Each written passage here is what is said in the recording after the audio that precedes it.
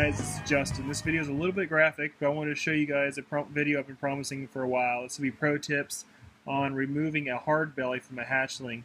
And I just did it to this. Is a little female G-stripe, red stripe G-stripe actually.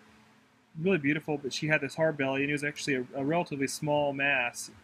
And she was a small baby on top of it, but was able to push out the cloaca very gently. You see the kind of the void left here. It's kind of hollow looking, but did not tear the cloaca at all. It's a little extended there, but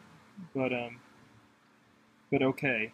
So I'm going to do this again. There's another hatchling in the clutch who also has a hard belly. I'm going to see if I can get the hard belly out on camera, and as long as it doesn't go horribly wrong, I'll share this video with you.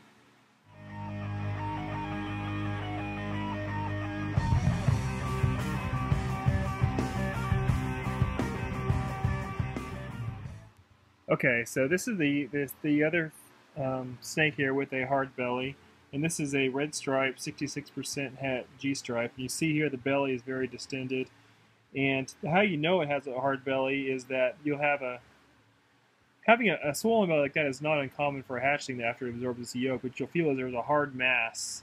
You'll feel it, instead of feeling just squishiness, you'll feel like a hard marble, or it's usually more elongated than a marble. You'll feel like an oval in there that's tough, and you can kind of wiggle it back and forth inside the belly.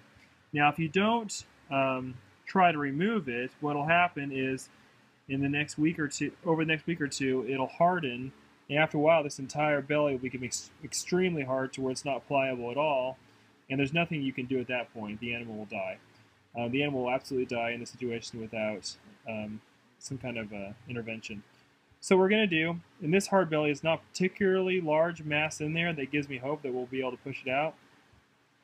But basically what I'm taking, I'm going to slowly move the mass towards the cloaca by squeezing it, not in like a tube of toothpaste. Now there's kind of a second one here. It's more soft. I'm not sure if I'm going to work on that one or not, but this main one is what I'm concerned about.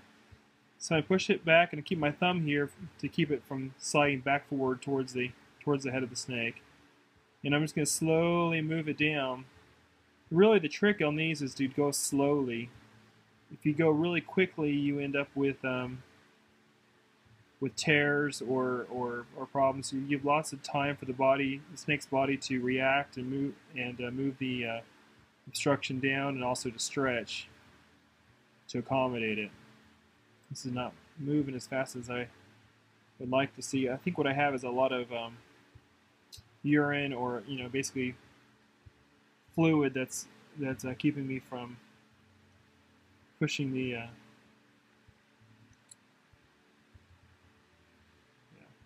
Okay.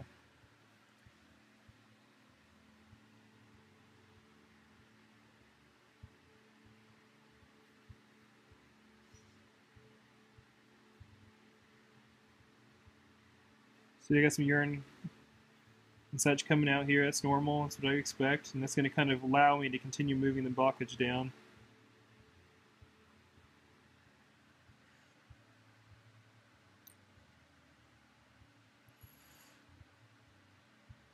Okay, we're about to start seeing it here. It goes from right about there is the beginning of it to my thumb.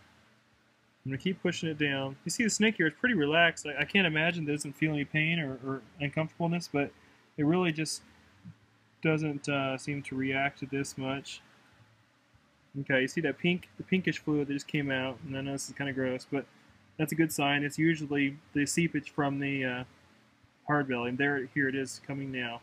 Okay, the trick is during this time is the cloaca is stretched so much is to go real slow. And there's no reason to hurry it out. If you hurry, you're more likely to tear it. Okay, we about got the first half of it out. That's good. Starting to pinch off a little bit there, get a little smaller. Okay. This is a relatively softer than I've seen many hard bellies, partly because I'm getting to it early and not letting it sit a few days. Okay, now there's a harder mass right here below my thumb. That's what I'm a little more concerned about. Just keep moving it real slow, kind of rocking back and forth. Here comes some more.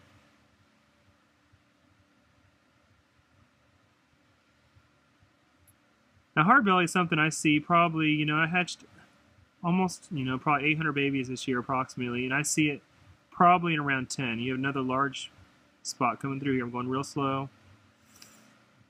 Try not to tear that cloaca. If it does tear, it doesn't mean you're all lost, but it'll recover much better if you can keep that from tearing out. Okay, here it comes. There we go. And that is the full hard belly mass. Let me just feel up in here, make sure we're all empty.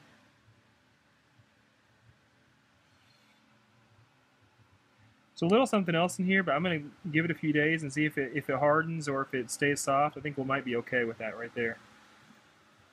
And so this snake now has a new lease on life. It'll actually survive because of what we just did.